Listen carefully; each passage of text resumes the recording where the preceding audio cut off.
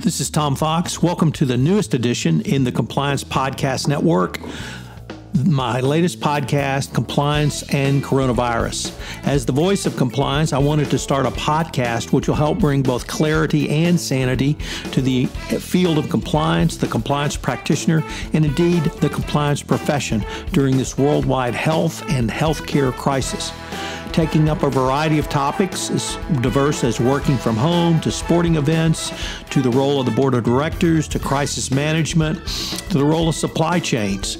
We will look at all of these in this podcast. If you have a topic you'd like covered on compliance and coronavirus, please let me know. I'd be happy to do a podcast on it. In this episode, I visit with David Wolf.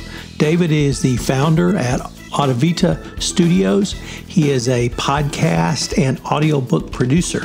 He talks about how these tools can be used by corporations and compliance officers for communications coming out of the coronavirus health crisis and economic dislocation.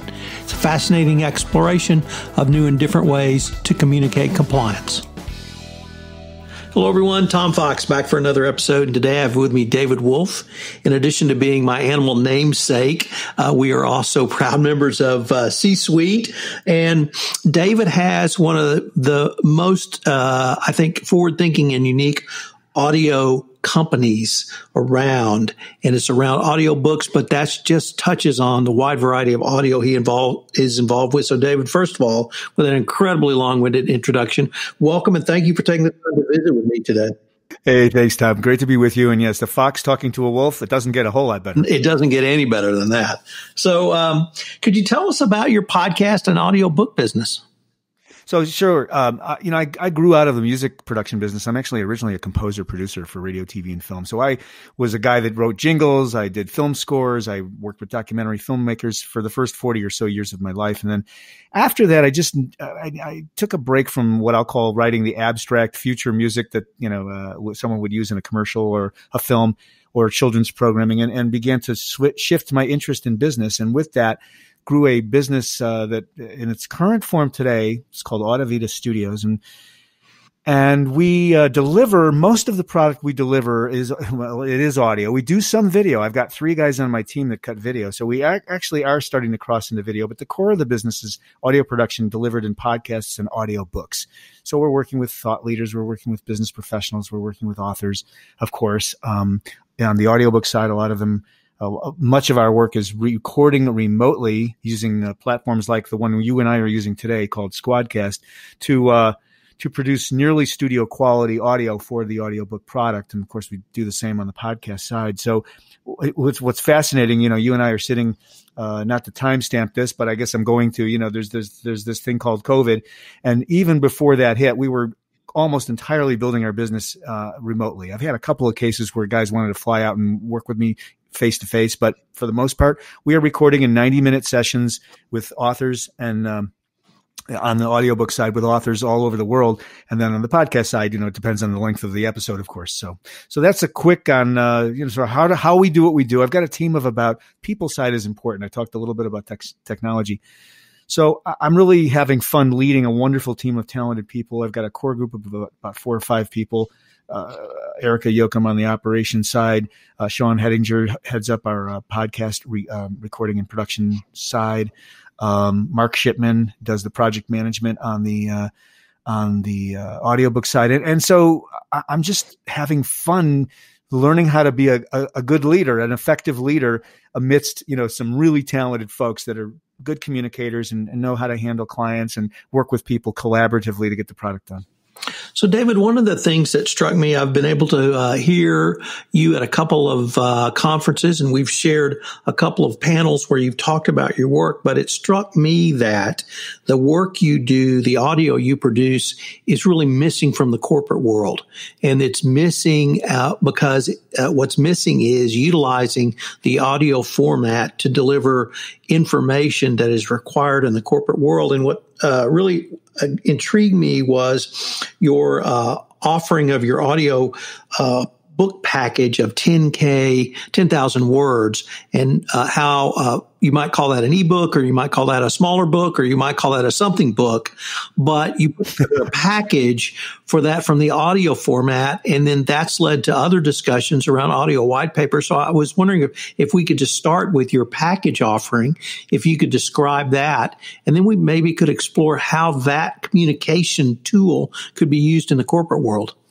Oh, absolutely. That's a great question, and thanks for that entree. So, at the core, we have a 10,000 word audiobook project. I'll call it a package, although we do tend to customize a lot of our work. But for the purposes of this, it's $1,595 or about 16 cents a word. We'll record remotely, edit, do all the post-production, and create what would be what you and I would consider an audiobook or an audio deliverable. And typically in the audiobook space, where we're dealing with longer form than that, sometimes, not always, we're taking it out to Audible, Amazon, iTunes, and about 35 other online retail channels that include public libraries and university libraries, and a lot of, there are a lot of apps outside of the what I'll call the Amazon ecosystem that we distribute to. So our package includes the recording, the editing, the post-production, the creation of the cover, which needs to be square for audio product in the retail market, and then also the managing of the files and uploading them for distribution for sale online. What's fascinating is I think there's a movement towards shorter works, and you sort of telegraphed this a little bit in your question. Why 10,000 words? I mean, most of the books we're seeing are between, call it 25,000 to 50 or 65,000 words. So, if you do the math, these are, 4, 5, 6, 8 hour audiobooks. So I think what's happening, and we're seeing this in the podcast space as well, is there's a discussion about distributing in shorter, more manageable bites, more manageable bite-sized chunks of audio or content in general, right? So I think we created this to be able to create an iterative model where you might have a series of white papers, or you might have a chapters of a book that are, 4 or 5, maybe 10,000 words each, that we could release in a cadence, something like what we do with podcasting, just to make them easy to metabolize, and just it goes with the attention span, those trends that you and I are both seeing in the podcast world too. So I hope that covers some of what you're getting to there. Sure, but the other thing that struck me is that this is a completely underused, if not unused, tool in the corporate world. So in the corporate world, you might do a short audio message, you might do a longer audio message, you might do a training that is audio or online. You might put together a video, but the corporate world is not thinking about this as a delivery mechanism for either intense training for employees that need to be really expertly trained, or ongoing communications. And if I could now overlay this with something Jeffrey Hazlett talks about, which is he finds that about 25 to 28% of the podcasts consumed in the C-Suite podcast network are listened to on iPhones, on iWatches. And that seemed to me to be a stunning statistic. But if that's correct, the business listener could utilize the same tool, particularly when we can start going back to gyms, or at least begin to get outside and walk around. And it just seemed like to me, as I said, if not underused, a completely unused tool in the corporate. Oh, no, it's so true. The corporate, right. You have more of a consumer uptake on a lot of this stuff, I guess, is what you and I are thinking and talking about here. But the idea that you can completely hypermobilize any content, I mean, that's really what we're talking about. So why wouldn't corporations want to do release audio content, or content where you don't have to sit and read and be held, I'll call it, captive to a screen or captive to a sheet of paper that you printed, and be able to just get out and be multitasking, be walking your dog, be walking through the neighborhood, be at the gym, be commuting when that starts happening again. Again, we're sitting in the midst of COVID, or beginning to move through that. So all of this stuff is true. Of course, as an audio producer, I've thought about the value of audio and the fact that you're not held captive to visual elements, which means you're free to do other things. And so, absolutely, internal or external communications. And we're having conversations with companies about this right now. Given your professional background, coming from the entertainment industry and moving over now, is that something, or are those types of conversations are corporations, have they been open to them? Should they be, that because they should, but do you think they would be if we could present a model to them?